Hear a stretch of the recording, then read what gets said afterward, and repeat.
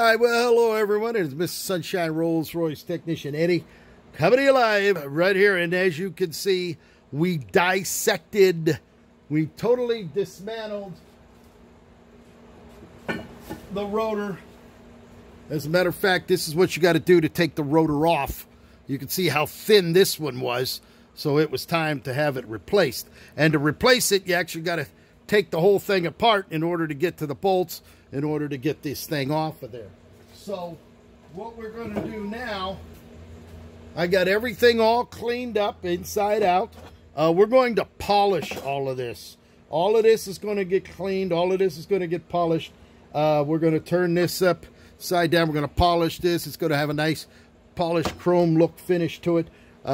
We got all new bearings coming. There's 2 bearings in there, some spacers, Woodruff key, the bolts. These are all going to get, the bolts are all going to get polished up. And even the nut. This is the retaining nut that holds the shaft down. So it holds this in place.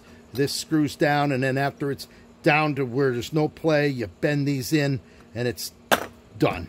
So we're going to go ahead and we're going to put this away for today. We had enough. Been working off and on all day with this equipment. We got a thing to do, an event tomorrow, and then tomorrow evening we'll start polishing everything up and getting it ready. I would have had it put back together tonight, but I don't have the bearings. They're being shipped from the United Kingdom, and until those show up next week, we're just going to go ahead and polish everything so it'll be ready to put back in. You can see all the way down inside, all cleaned up.